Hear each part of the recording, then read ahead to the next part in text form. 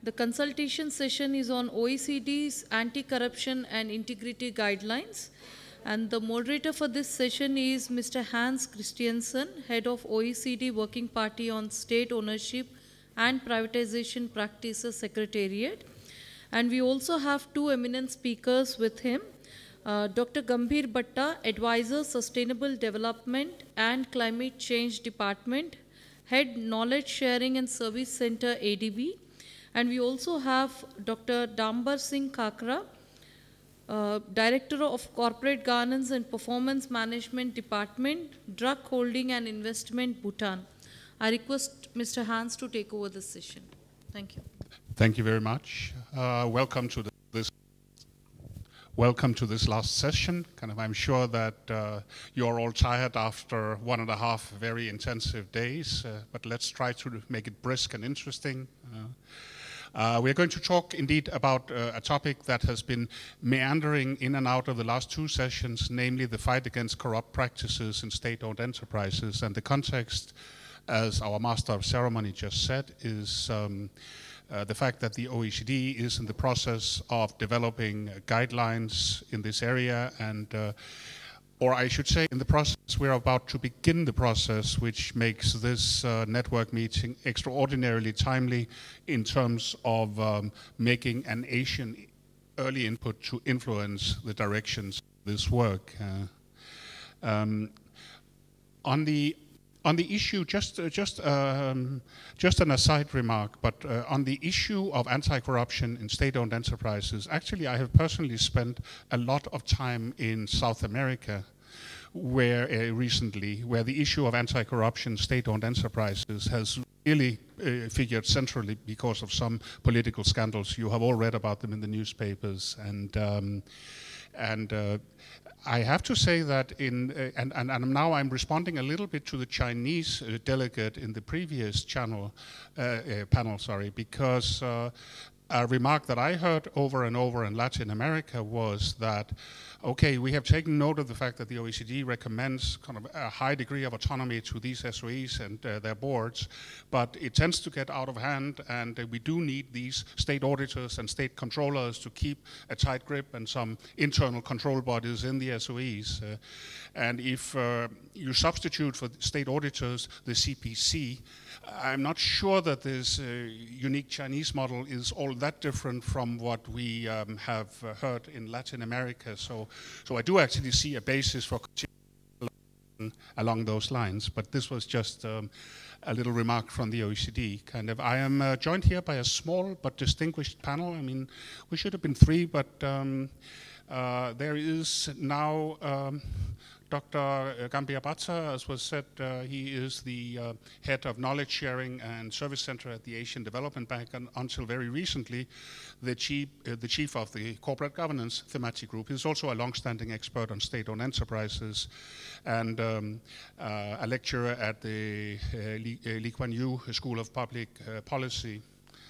And on my other side, we have Dambar Singh Kakra, who is Director of Corporate Governance and Performance Management at DRUC, the Bhutanese holding company, PhD in financial economics, and one of the founding fathers of the DRUC holding company, and with a background as the faculty of the Royal Institute of Management. So very experienced panelists indeed.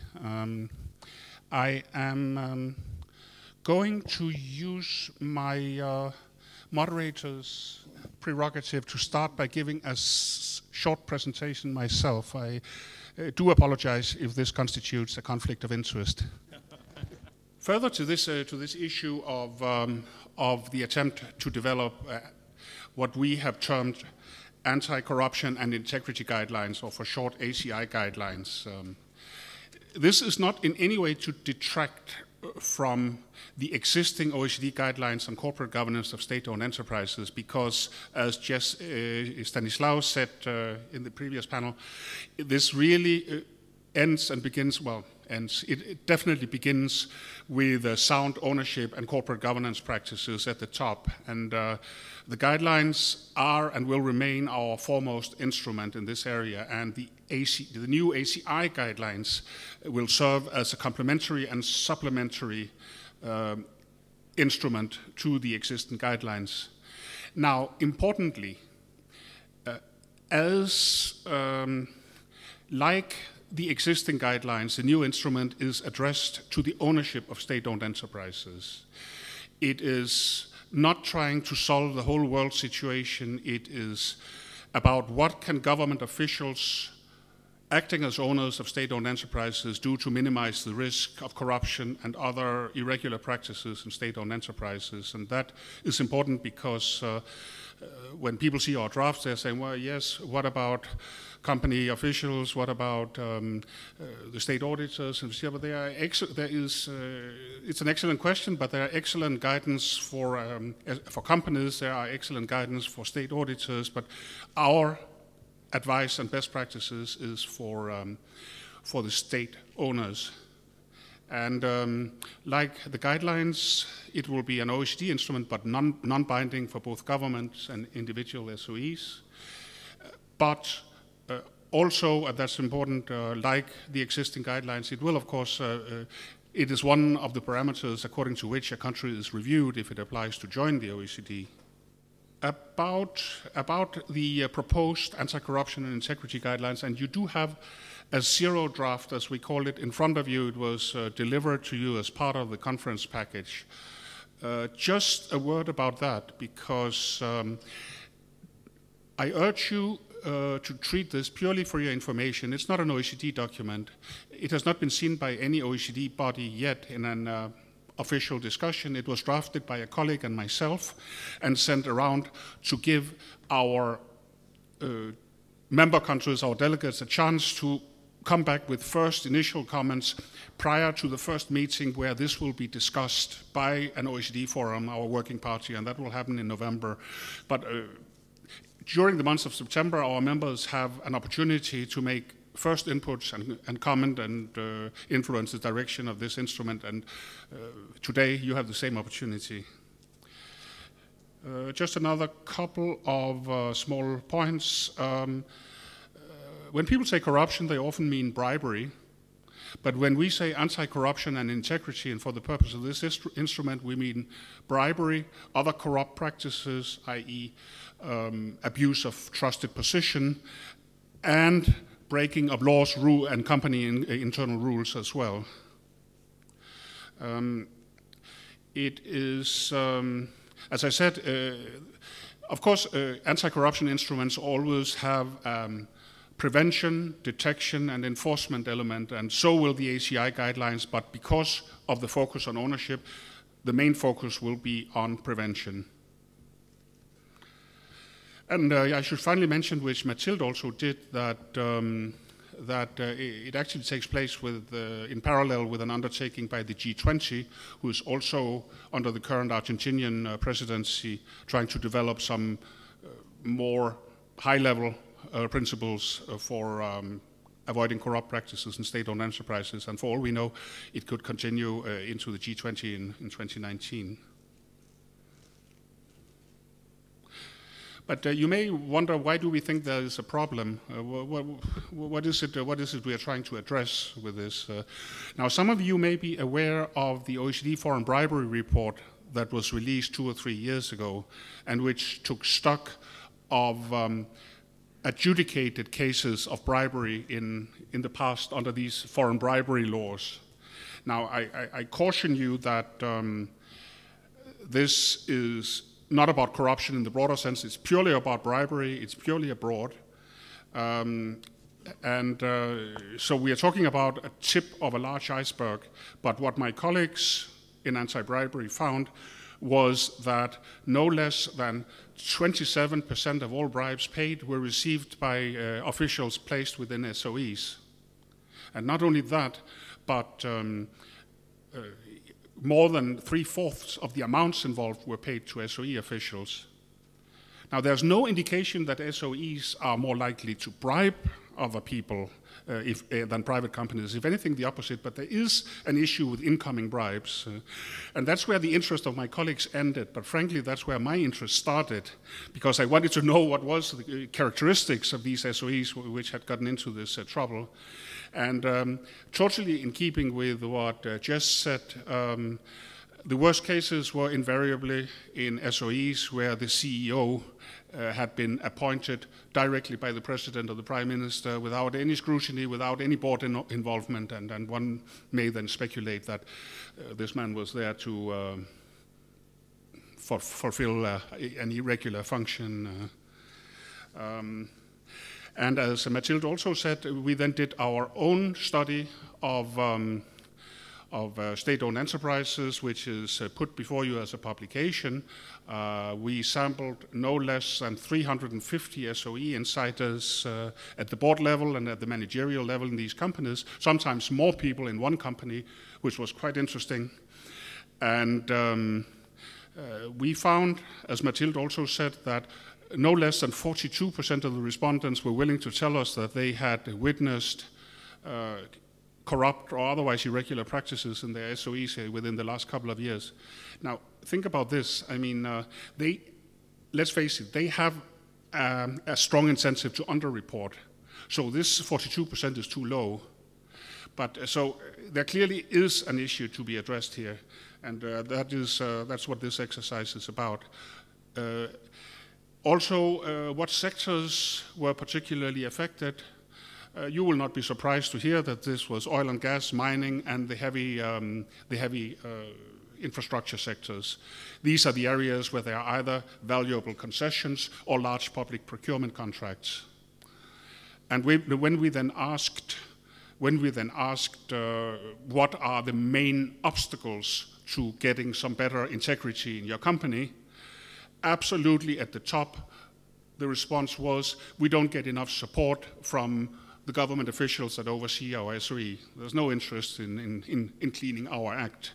So the tone at the top, as Jess said, and in second and third place among the obstacles came then opportunistic behavior by individuals inside the SOE, and point three, some not very functionable compliance and risk management functions. The last two you might also find in the private sector, but as far as we are concerned, the music is really in the gray zone between the state and the enterprise. Which leaves me to the proposed content of the ACI guidelines, the document which is in front of you. And we have proposed to cluster this into 4 building blocks, as we call it. The first one is the integrity of the state.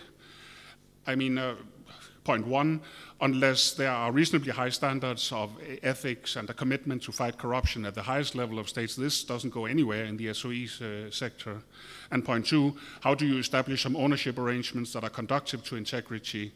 And one of these would be, and that is not a new recommendation from the OECD, keeping ownership away from other state functions so that those who are responsible for the profitability of the SOEs do not get to set rules of operation, because that's really a catastrophic conflict of interest as far as we are concerned. And ownership and governance, I mean, how do you make sure that the state's intentions and wishes for the SOE are not so opaque that they serve as a smokescreen for irregular practices?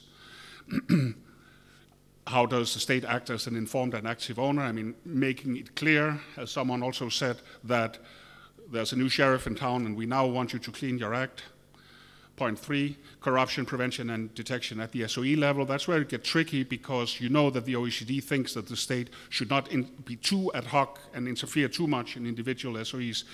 But how much can the state owners do to ensure an adequate risk management, integrity mechanisms, and of course safeguard the autonomy of SOEs and the decision-making bodies? And that's more within the state's direct powers, because that's really about getting a board of directors that feel committed to the company as well as to the owner.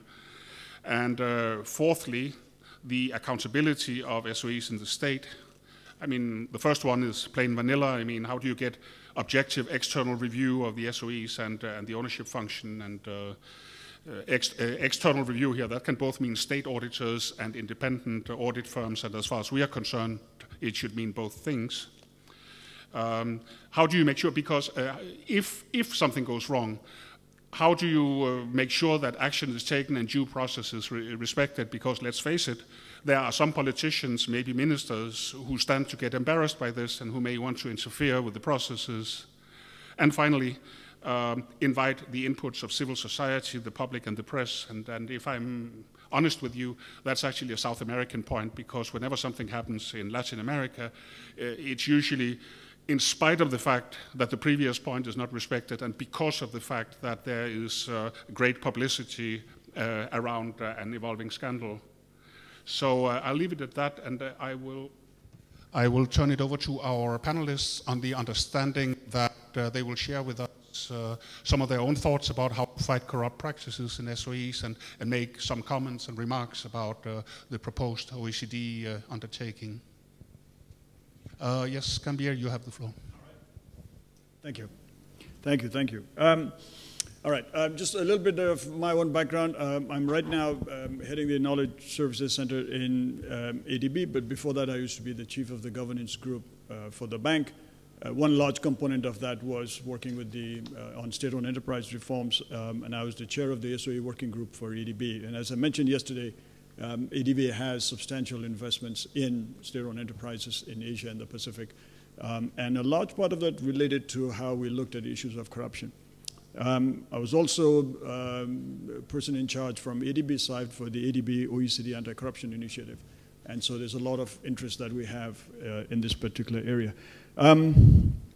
Let's look at some numbers, because the best way of actually understanding what we're talking about is to look at some evidence. And the way I think we should go about talking to governments about why they should be thinking about anti-corruption, thinking about issues of integrity, thinking about reforms in SOEs is not just by saying that this is good and it's good for the country to have a system where we're focusing a large part on anti-corruption and so on, but actually letting them know that this is something that is much more tangible. Now, I mentioned yesterday about sustainable development goals. We're talking about trillions of dollars that's needed by these countries. Developing countries need, by any estimates from UNCTAD and all that, about $3 trillion a year. Now, there's only so much money these countries are going to get in terms of FDI, foreign direct investment. Countries like Cambodia, Nepal, and Bhutan are not necessarily going to get foreign direct investment that is, substantially higher than what it is now. There's only so much money they're going to get in ODA, official development assistance, because that's sort of more or less drying up now. These countries need to be more innovative in thinking of new ways of actually raising the money. And they can make it up by finding new areas to tax, or they can make it up by looking at other areas where there's actually waste. So for example, there's a lot of money. OECD itself has estimated about $400 billion a year that's lost. That's lost on taxes, lost attributed to tax avoidance. After the Panama Papers were out, of course, there's a lot of discussion about what countries can do to make sure that they are not losing out on the taxes. A good example is based erosion profit shifting, BEPS. How you can have a company like Apple, whose non-US sale of its phones is actually managed out of Ireland, and they pay a minuscule amount for taxes. And the entity that's losing out the most is the US government, because they're not paying taxes on them. There's something called automatic exchange of information that OECD and the others are working on. And this works like a charm. This is actually a way to ensure that you are actually paying your taxes. I'll give you my own example. I used to work in Singapore. I have an account in Singapore. And I have a house in Singapore, and I get rent over there, and the rent goes to the account in Singapore, in Citibank. I'm a citizen of New Zealand. I have to pay taxes in New Zealand. There's an agreement between the government of Singapore and the government of New Zealand where my returns and my income in that account is automatically exchanged, automatically. Every year I have to fill out a form with Citibank saying this is who I am and this is my tax status in New Zealand. It's automatically, that data, that information goes to the IRD, the Inland Revenue Department in Wellington. I can't escape that. And if they find something wrong, they meaning the IRD in New Zealand find something wrong, there's something called exchange of information on request. They then call Citibank in Singapore and say, can you please give us a little bit more information about this person? We see money going out of $15,000 that went out in this particular month. This is serious stuff. This is how countries are now beginning to understand how to actually tap into the taxes that individuals have been hiding all along. So as I said, OECD has calculated about $500 billion a year that's lost. Well, I take that back, 240 billion is what it is. There's also illicit financial flows from countries. The World Bank had estimated about $5.6 trillion in the last 10, from 2001 to 2010. So countries are doing, finding a way to actually stem that as well. There's remittances, $600 billion from a year, that's what the World Bank says. A large part of that is not going through the banking system. It's going through what's called a hundi system. So I'm here, Hans is in Paris. I might tell him to give some money to someone I know in Paris, and then I put some money in his account over here, for example. It has nothing to do with the banking system. I'm just giving, or I might maybe give it to his relative. And so they're not able to tax that remittance. Procurement reform. I did a big loan in Bangladesh when I first joined the bank on good governance, and we're looking at issues of how to minimize corruption. And at that time, DFID, the Department for International Development in the UK, had actually done a study. At that time, public sector procurement in Bangladesh was $10 billion a year, just public sector, of which about 30% was wasted, either in corruption or mismanagement. 30% of 10 billion is $3 billion a year. Even if it is half of that, even if it is 10% of that, the country is losing a lot of money. So the argument we're making to our countries is, don't just think of it as, oh, you need to do SOE reforms because it's good. We think of saying, do SOE reforms because there is money to be made out of this. And on SOEs alone, there's a state-owned enterprise in Nepal called the Nepal Electricity Authority, which has total control over everything in the electricity sector in the country, everything. Generation, transmission, billing, you name it. One of only 2 state-owned enterprises in Nepal that year in, year out is in a loss, $70 million a year. For a country like Nepal, $70 million of losses that this state-owned enterprise is making, and the government does nothing to reform it. It has done nothing yet. So we're saying to countries like Nepal, if you want to have SOE reforms done, think about it also in terms of what it could do for purposes of revenue generation. Maybe that might get them more excited. So when I was looking at the anti-corruption integrity guidelines of looking at SOE reforms, I thought maybe one of the angles to take would be to go to them and say, you know what, this is good, but it's also beneficial for you for many reasons. Now I want to take it, take the discussion from there. The OECD itself has said there are different ways in which we can actually see the sources of increased corruption in SOEs, and these are straightforward standard things. Hans has talked about the extractive industries being one of the more high-profile ones, because these are entities that are owned by governments, and governments by their very nature have a tendency to control things because that's where they get their, that's where they get to have cronyism, nepotism. That's where they get their people that have voted for them to get jobs and so on. There are weak disclosure laws, and of course there are employers that are not uniformly. So these are standard reasons that the OECD itself has said are why we should be looking at where the corruption risks are. In 2015, the ADB did a study in the Pacific, but we also included other countries as well to look at what is it that we're finding by way of state-owned enterprise reforms and what can we do about it. And the general conclusion was that in most countries, poor SOE performance is the norm. This is a report that's publicly available, and I would urge you to read it if you want to find out what's happening in the Pacific countries and how do they compare, let's say, with Singapore and New Zealand and a whole lot of other countries as well. So the general conclusion, of course, that because of government control, there's political interference in the SOE system. Non-commercial decisions, we've talked about this yesterday a little bit about how you can have SOEs that are actually making commercial decisions, giving them that space to do so. Political will is important. I'll come back to that because you can't be talking about anti-corruption guidelines and so on without really looking at the issue of political will. And finally, of course, strong governance that's needed in terms of moving elected officials, making sure that they're not actually in the boards of this. The general conclusion we have is that SOEs do not perform very well, largely because of corporate governance issues. Largely. There are other reasons, of course, but that's one of the main things that we found. This point about hard budget constraints is also very important because SOEs they're not subject to what's called a hard budget constraint. Where we say the government says, right, if you're going to, well, this is the only amount of money that you're going to get.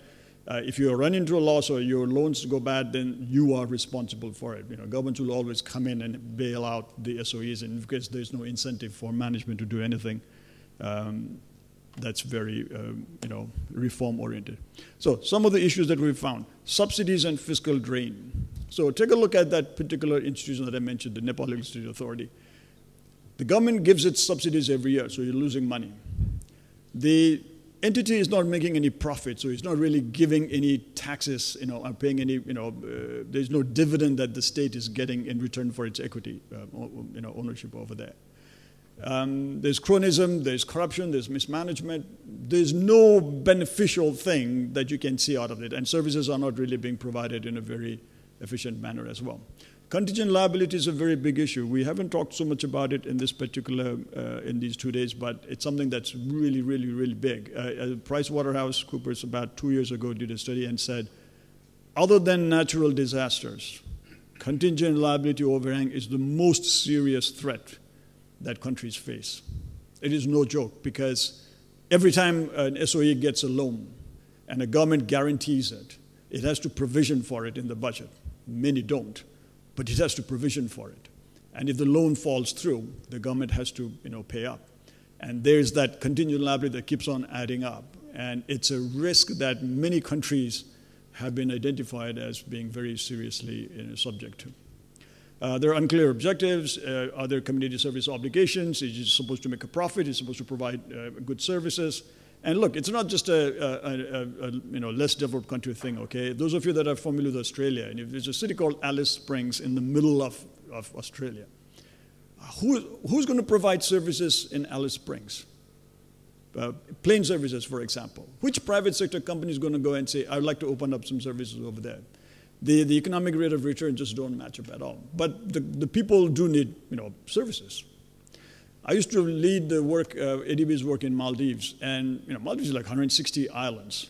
Some islands have 50 people. And the Minister of Finance at that time used to tell me all the time, how are you going to provide services to 50 people in an island? In an island, not even, because I used to also work in Bhutan, which is why I'm sort of familiar with Bhutan. At least in Bhutan, it's a contiguous area. You could actually build a road. It costs a lot of money, but you could build a road. In Maldives, how are you going to do anything in an island for 50 people? But you can't, the government can't say, you know what, we don't care about the 50 people. Now, unfortunately, there was a tsunami, and at least because of the tsunami, many people said, you know what, we can't really live in this island, so they moved to a different island, and now they have a place called Hulmali, right outside Mali, where they're getting more people to come in. But there are still islands that have very few people. The government has to be involved in this, which is where SOEs come in, which is where the issue of reforming the SOEs come in, and that's why this particular guidelines are very important. All right, if I might, so the improving the governance part is, and taking a look at the holistic picture is the important bit, and that's the one that I wanted to talk to with respect to this particular guidelines that Hans has been talking about, and the zero draft of which you see with you right now.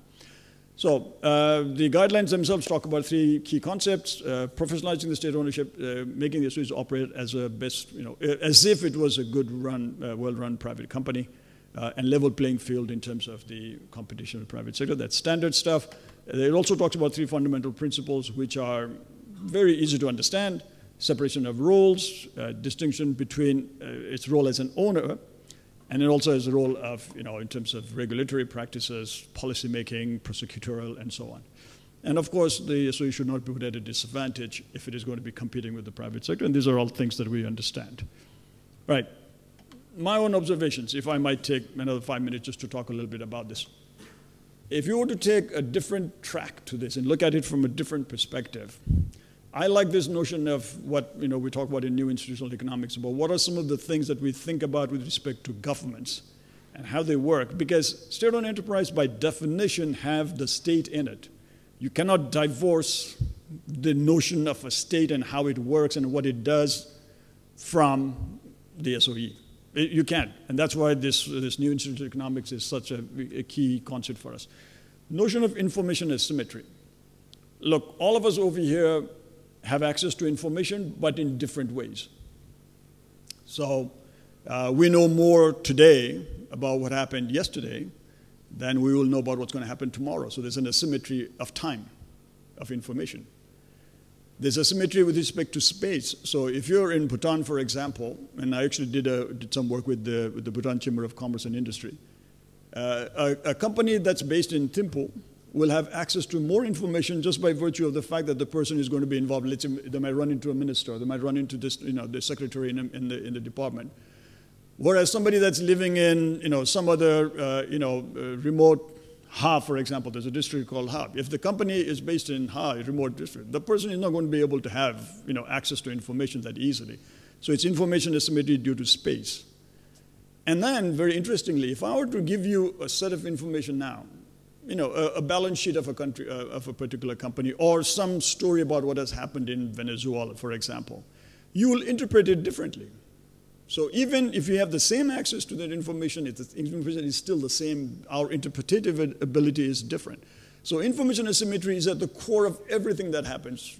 So Stiglitz, when he won the Nobel Economic Prize, actually gave a Nobel address on this particular topic of information asymmetry. It's at the core. So state-owned enterprises are also subject to information asymmetry. You have, for example, a board member that comes from government and an independent board member. You would assume that the board member that comes from government has access to more information by virtue of the fact that he or she, let's say, is a secretary in a department or is a minister's appointee and knows and has access. So that information asymmetry point is very important. That's why the notion of bounded rationality just says that we're all limited by what we can do. So even in a board, you're going to have individuals that know more and that others that know less. There's transaction costs. I talked about this yesterday. And I think we haven't done enough justice to the notion of transaction costs. State-owned enterprises, by virtue of by virtue of the definition, there's going to be a lot of transaction costs to getting things done. And if you keep on adding regulation after regulation and other such measures on these SOEs, there's going to be issues that are related to this. Transaction costs are important. Why does one particular firm, for example, if it has $10 million, why does it want to invest in Singapore and not in the Philippines, or not in Cambodia, or not in Nepal? Because it believes that that the transaction costs of doing business in Singapore are lower because everything goes according to the rule of law. So that's one of the other things that we need to remember about where the space in which SOEs work. And finally, the credible commitment is important, because if I'm an investor, if I know that the government is going to be taking a serious action and is committed to the reform that it wants to do, then I will actually go ahead and put my funds over there. SOEs will work in a more efficient way. And I've talked about the hard and soft consequences. This, to me, are the four overarching concepts that help me understand where SOEs fit in. And that's important because in terms of the guidelines that are there in right now, the zero draft, and hopefully this will, and I think there's a revised draft that has already been circulated, and this will probably come in. I did want to talk about four things, and then I'll stop over there. So first of all, page 8 does talk about how it does not, the guidelines have necessarily assigned one government institution to play a predominant ownership role. And if this is not in place, then it does not really affect the implementation of the recommendations. And I sort of had my doubts about it. Because as we've talked about over here, in some countries you have an entity that plays a coordination role, like in Indonesia, for example. And in other countries, you don't have an institution like that. There are SOEs where governments have, they control them by virtue of just looking at one ministry with respect to that particular SOE. My sense is that it will make a difference in terms of the implementation of the work of the SOEs. The second thing is that we're not really taking into account the overarching national integrity system when we talk about it. Now, in the morning, I remember, I think it was Matilda who talked about, you need to think about the overarching integrity system in the country, because if you're looking at SOE reforms and corruption and so on, you can't look at it in isolation. It is a part of a system, bigger system. And that's one of the things that when we worked on in Bangladesh, for example, in 2005, 2006, when we did the loan, this was one of the main lessons that we got out of it, that you cannot just look at an SOE in and of itself. So around 2007, I did a loan in Mizoram in India, and we worked on trying to reform some of the SOEs, closing down some of them. And it was very clear right at the beginning that you cannot just look at an SOE as an entity itself. You have to look at it as part of the bigger system. So I think the guidelines could do a little bit more with respect to looking at the national integrity system. I know they talk about them, but I think you could do more about looking at what is it that the system says and how is it structured so that the SOE anti-corruption and integrity guidelines fit in properly. I like the ex-ante risk-based due diligence. I thought that was a really good thing. Yesterday, when I was chairing a session, I did talk about this due diligence, the risk-based due diligence.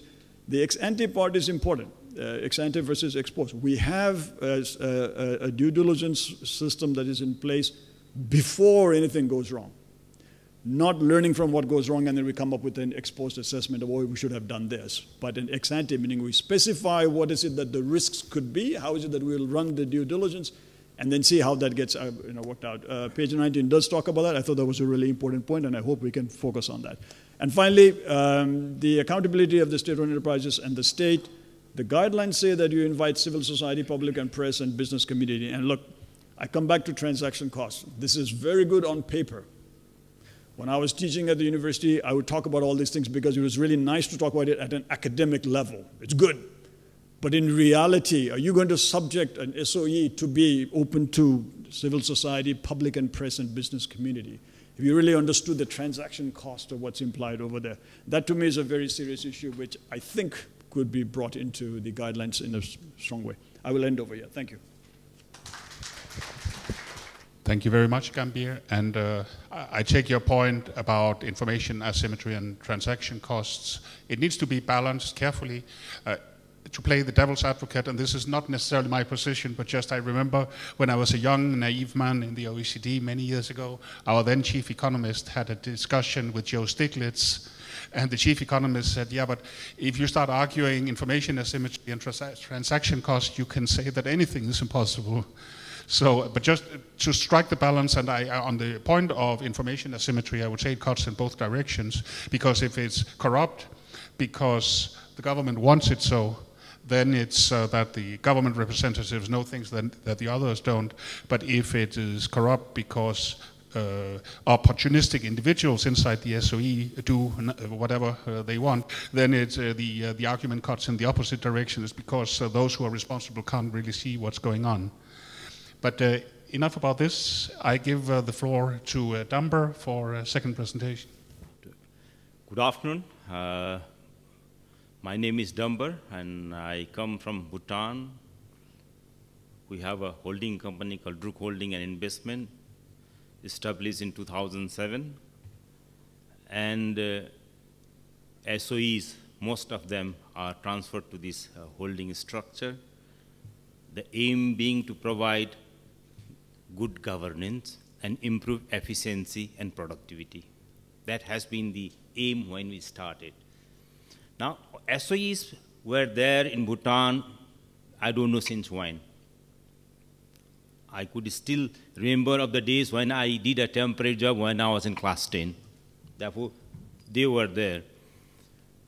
And SOE play a very important role in Bhutan because it contributes about 25% of our GDP.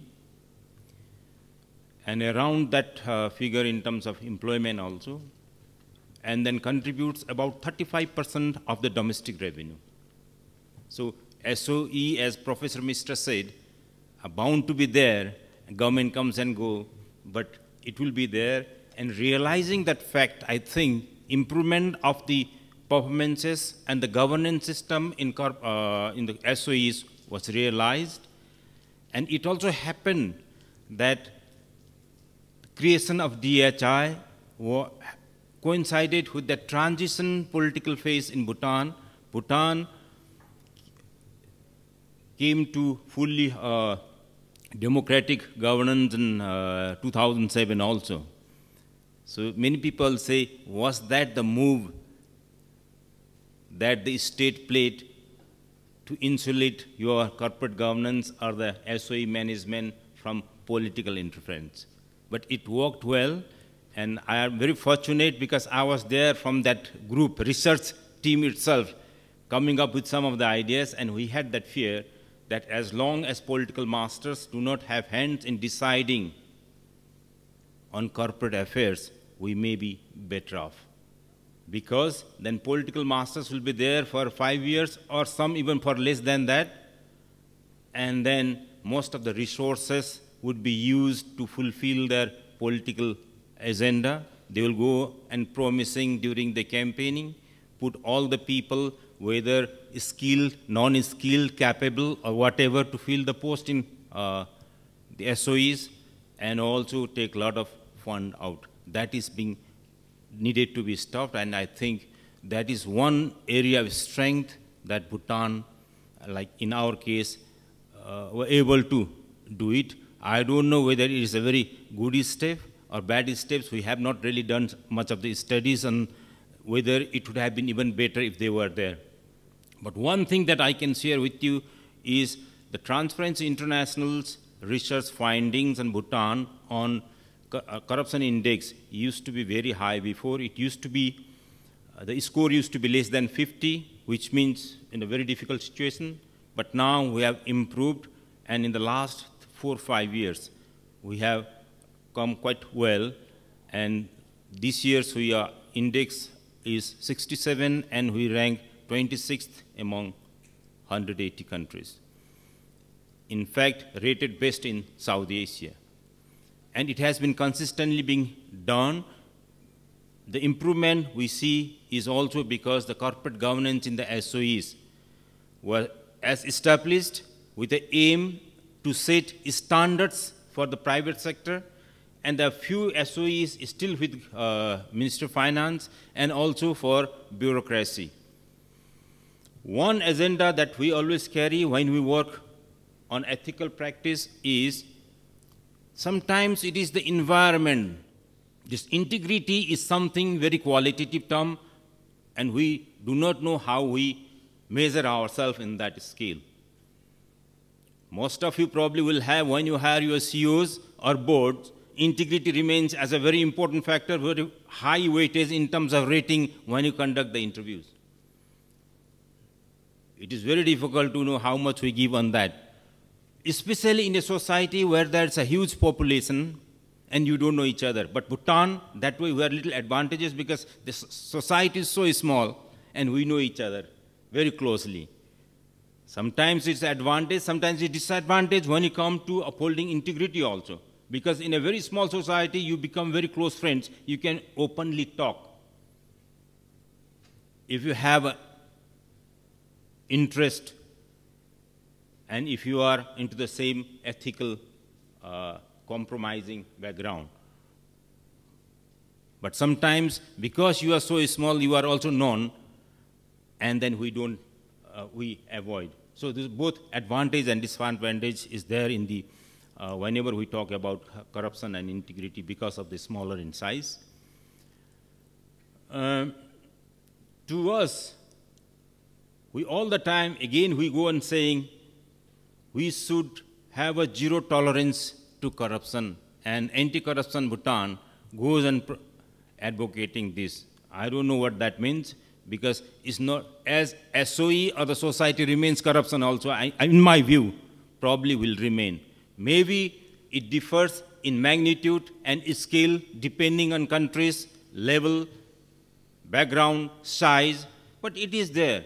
Even today in international, in the rating of Transparency International, the best country, like Switzerland, New Zealand, Singapore, they are somewhere around 81, 82. If it was no corruption, then it would have been 100. Therefore, it is going to be there to some extent because we are all diverse, and some will be there who will practice that. The only effort in Bhutan that we are moving towards is come up with a guideline and systems and a culture of integrity and accountability systems such that most of the people will practice it or follow it most of the time. still cannot rule out few of the people will practice the other way few of the times. It is still acceptable, but only thing is we need to be improving in this front. For us, or anybody to that matter, prevention of corruption and enhancing integrity will have to be understood in a context that corruption, like in SOE's literature also, we say is the antithesis to corporate governance. It is opposite of the corporate governance, or we can also say it is explained or determined by the factor of bad corporate governance. If we have bad corporate governance, then some corruption will be there. Therefore, we will have to strengthen the overall corporate governance systems and procedures itself if we need to reduce corruption. Or if we want to reduce corruption in SOEs, the SOEs governance will have to be improved. We have spent some time in the history of now 10, 11 years, very seriously in terms of improving the corporate governance, followed OECD guideline, did not adopt everything, but adapted to our own culture, so that it also has to be sold in your own culture. Even if you have to change the package, it needs to be, because it has to be sold, or there must be buy-in. Especially for those who are advocating good corporate governance, that also coming later on and joining the system becomes difficult. There will be a lot of resistance. Therefore, Bhutan's development philosophy, that also is embodying a lot of these corporate governance characteristics, is brought into the OECD guidelines to develop our corporate governance systems. And our development philosophy says that everyone should be happy. And to be happy, there must be economic development without compromises on your societal values or societal ethics, without compromising on your environment. And it has to be done based on the very good governance, which, when we are talking about those 3 P's, or the bottom lines, these were being built, and now we are trying to adjust with the corporate governance system somewhere and trying to say this is what very much alike our own development philosophy. So it becomes very easy to sell the OECD guidelines in our system. Otherwise, for a small country like ours, especially for developing countries, sometimes anything that is borrowed is good. Sometimes something that we borrow from here is seen as we are in a different cultural context, therefore it cannot be used. So we just wanted to make sure that those kind of resistance do not happen. And involving everybody from the grassroots level, especially in the SOEs, was also must in terms of developing a corporate governance procedures. We see a good corporate governance is one of the most important ways of fighting corruption and holding up business values also. Now, in doing that, everybody was, in the morning, we talked about tone at the top. Well, then, in a company is the board who governs the company and also hires CEO and sets a strategic plan. Therefore, if we have political appointees or somebody who is being already identified by someone, sometimes it becomes very difficult also, because we had experienced that before 2008 anyway. And there is a very rigorous system of electing directors through the guidelines that we have developed. It takes a lot of time, because if a director is resigning or term is getting over in 6 months, we start from now itself. And there's a specific thing doing all the due diligence, identifying based on the professional background, the experience, industry background, nominee, all those, everything we do it. The only thing, of course, the nominee directors play a very important role in terms of helping reducing corruption in the board. But in a small society like ours, having independent director is also very difficult. Therefore, we tend to compromise on the definition ourselves. It has to be the independence in mind rather than fulfilling the definition. Of course, we try to find some from the market here and there. It is very difficult. And we make these people attend independent directors training program most of the time so that they become independent, at least in thinking in the boardroom. And we always feel the capacity development of the director is very crucial in order to understand the business values and not letting the management compromise on the business ethic just based on what is prevailing in the market, because they have to compete with the private sector where there can be a lot of underground transactions. And to do that, for a small country, to inbuild or inculcate this kind of good practices and business values, we always depend on this kind of network, talk to people. Based on our understanding of the people, then we request them to help us. And we have, through this network, done a lot of things. And we have a lot of professionals, including ICD in Philippines, then ICD in Malaysia, so many countries that we are working relationship in helping and building capacity development for our directors and inculcating these values. And it is that in the guideline, I also would say we have to emphasize very strongly on independent internal auditors. Today, the CEOs still feel that internal auditors is a management tools which will help them in studying or developing answers to the memos raised by the external auditors. It happened like that. Now gradually we are successful now of taking them away from the grips of the CEOs so that they report and also plan their work directly with the board audit committee, and the clear charter for them is very much essential. Otherwise, even if some corruption happens in the organizations, and if CEO would like to camouflage, he would use the internal auditor. That was some kind of experiences that we had in the beginning. Then the other one that we also realized, if we need to improve on this front, of course, like Dr. Mishra said yesterday, whistleblowers policy, but does the whistle blow?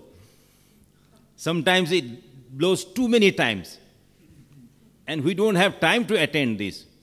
I feel sorry for my colleague here, Fub, who is here, who looks after this whistleblowing group, because we have also started something called corruption complaints related to corruptions or any integrity ethics or whatever.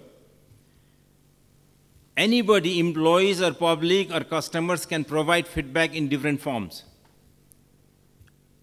either with names, without names, online or written, in whatever form they can send. And every 2-3 weeks, when it becomes a little bit thick, then we sit down and start looking at it. And then we say, some of them are just expression of frustration, we sideline that, because we won't have time to go through all that. But certain areas where we feel it's worth visiting, then we send the investigation team also silently. But before we start investigating, we do some due diligence. or we give it to the board directors, board audit committee to look into it. Serious ones, we also cooperate with Anti-Corruption Commission, because we provide ourselves the feedback. And in terms of we being very serious about improving system, Anti-Corruption Bhutan very closely works with us, and we have signed an integrity pact with them, and they have around 18 to 19 factors on assessing the integrity level of our companies, and 14 companies have already signed the pact. They have already started doing the assessment, and the integrity indicators or the factors, the basis that they talk is also very similar to what OECD is working on right now. They are also talking about the systems and procedures, culture, which means non-acceptance in the society for a non-ethical person, and also accountability. What should we do in terms of putting people accountable for the actions, and what steps would be there, guidelines would be there in order to assess that. We have several kind of guidelines and all that. I will circulate the PowerPoint to you, because I just didn't want to do it, because sometimes we look at the PowerPoint more than the speaker. So I just wanted to avoid that, but this will be available to you with all the guidelines and procedures that we have developed. I'll share with you. And the other one is the performance management.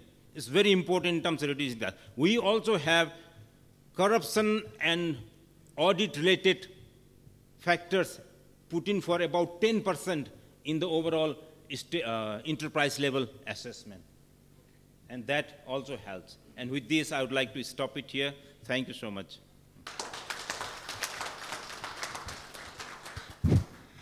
Thank you very much, Stamper. That was an interesting presentation. And I'm sure we are all grateful for your kind words about the network and how that has assisted your national reform efforts. I hope that our main sponsors heard you say that.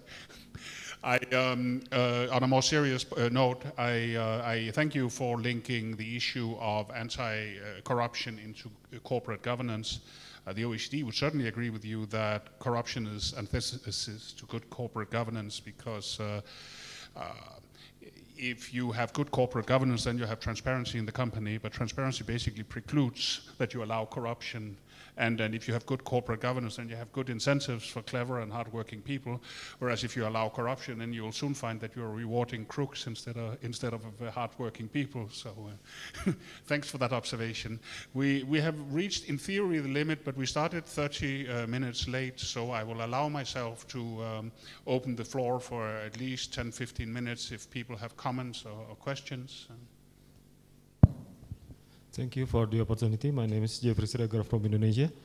I would like to ask Mr. Hans about, as we all know and aware, ISO has already published ISO 37001 about anti-bribery management system. So I would like to ask the standing point of this upcoming guidelines about from OECD, and I think there might be some effort to adopt or maybe absorb precisely the principles that already in ISO, so we could synergize and harmonize these upcoming principles to the previous ISO 37001. Thank you. Thank you very much. Yes, this is something that we should be looking into. My proviso is, of course, that the guidelines are placed close to a best practice model, kind of where you emulate SOEs on best practices of listed companies, and ISO is very procedurally based. So the gut feeling of many of our members would be to say, but yeah, okay, fine, that's maybe a good idea, but that's for the board of directors to to deal with. But I agree with you that essential parts of that instrument should be put into the package that the government owners communicate to the SOEs as part of their expectations. Thank you. I think I would request Hans, whether you have taken a 360-degree look at the paper that you have prepared. The observation there is that you think that when a whistle is blown, everything is there within the enterprise. But that's not the case. I give you what happens in India. That can be challenged in the junior court, can be challenged in the high court, can go even to Supreme Court. So at times I think the person who blows the whistle, as Dambar told, he's whistled out. So what do we do about, what do we do in such a case? That's one. Number two, when we talk of this, and you have been talking, I think, at different fora, we must think of a level playing field. Unless we have a level playing field, then we can say that the path of rooting out anti-bribery and corruption is a righteous path. But also see how people can walk the path. And there I think unless level playing field is there, it may not be a fully level playing field, but there must be some justice between public sector and private sector. Now, another very important observation is about Dr. Bhatta. Now, he talked about, we talked of, illicit financial flows. Now, this is a very interesting concept, but you see in number of countries around the world, we have got the system of P notes, participatory notes. And these participatory notes, they come from different, financial institutions, and their even names are not disclosed. Now, that money is a corrupt money. When that corrupt money comes to the government, and government invests 10%, 20%, or 30%, then what happens? The genes of corruption, DNA of corruption, it goes, I think, from the government to the enterprise. How do you stop that? And then, again, the concept of people at the top. We talked of tone at the top. It's a good, I think, idiom or phrase. But the question is that do we see who is at the top? Do we see beyond the wall? Do you think the CEO is at the top? Do you think the minister is at the top? Do you think the parliamentary is at the top? Do you think the prime minister is at the top? What is the concept of top? So we must, I think, we must look into these things and then come to, something, which can really be practiced, and we take baby steps. Unless we understand that, then we just can't hold the CEO responsible. I don't think, in many countries, CEO is not at the top. CEO, I think, can be, his position can always be shaken, I think.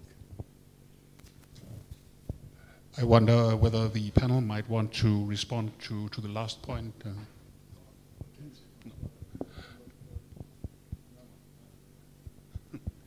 I don't see any. I mean, it was a fiery kind of intervention that we all appreciate. I would like to return to the point about whistleblowing.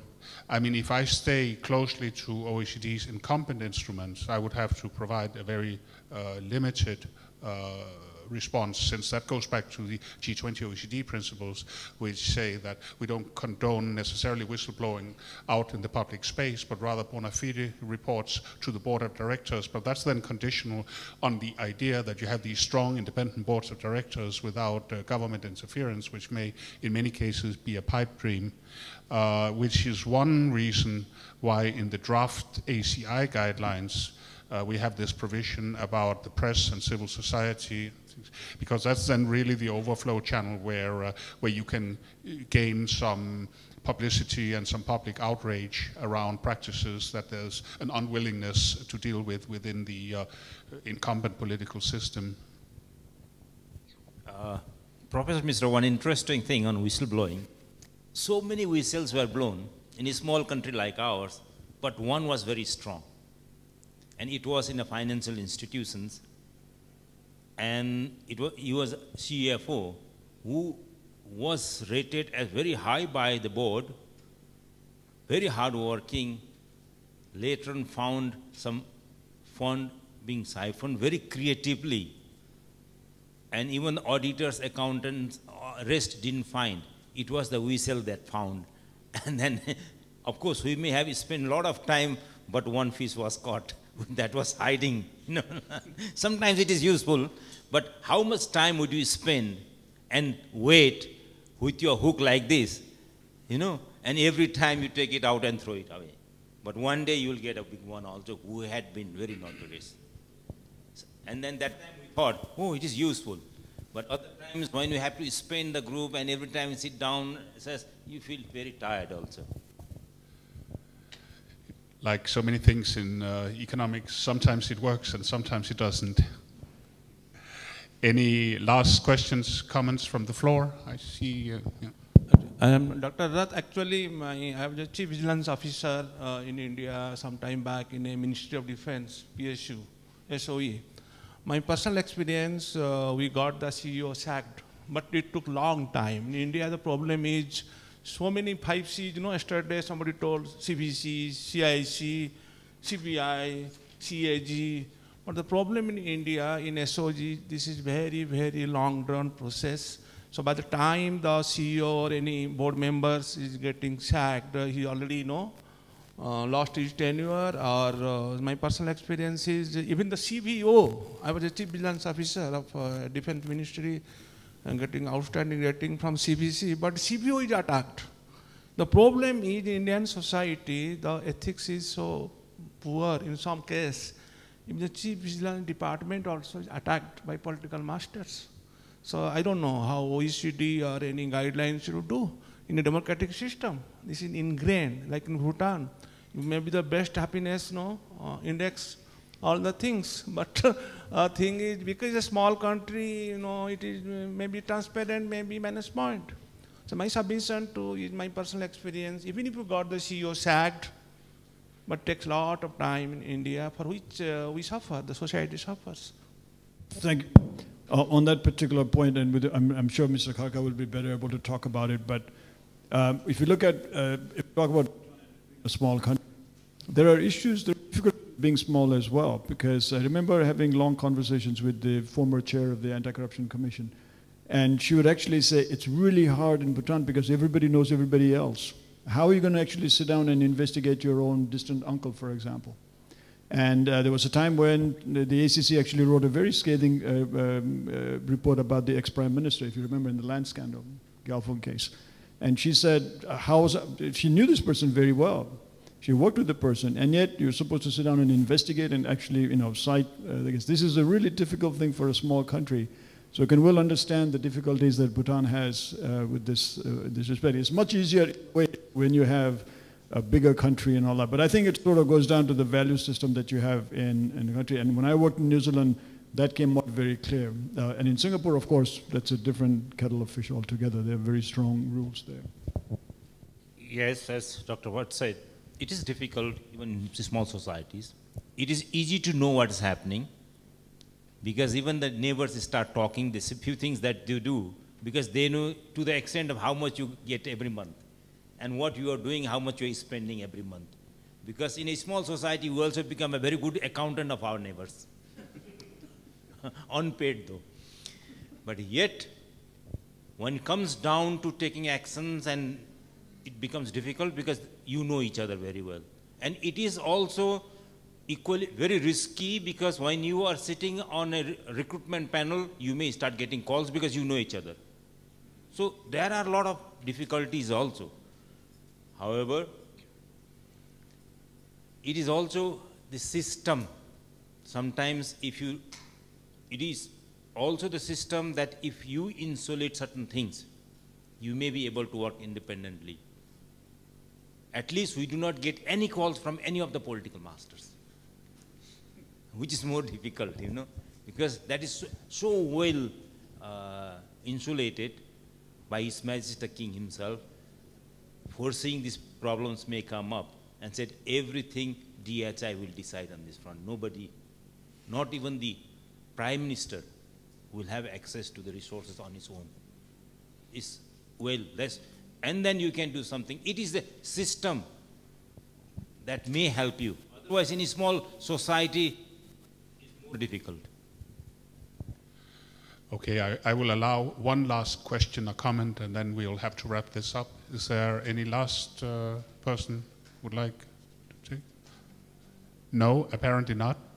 Well, then in that case, let me just say by ways of conclusion here that we have heard in this room a lot of support for further work towards addressing corrupt practices, irregular practices in state-owned enterprises, and a consensus, I think, which I welcome, that it has to start with good ownership and governance, corporate governance practices, and the rest then comes down from that.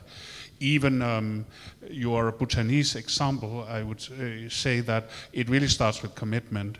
I mean, these much vaunted independent central banks in Europe, they are independent because governments, having the powers that they have, want them to be independent. And your system works because there's a commitment at the top to make it work. And similarly, I mean, the muted skepticism that was voiced about yet another set of guidelines, of course our guidelines cannot save the world. All that we can do is propose them to policymakers like your government, and then hope that some of them will express a commitment to the good practices that we put forward. And going from here, I say this could be a topic for a more in-depth discussion at a later network meeting, if you ask me. But going forward from here and taking this back to the OECD processes, what happens next is that we are still in a drafting mode of these ACI guidelines until early October. So any written comments and suggestions you have will be very much welcome by the OECD Secretariat. And also keeping in mind that our Working Party on State Ownership and Privatization Practices is quite generous with its invitations to non-member countries.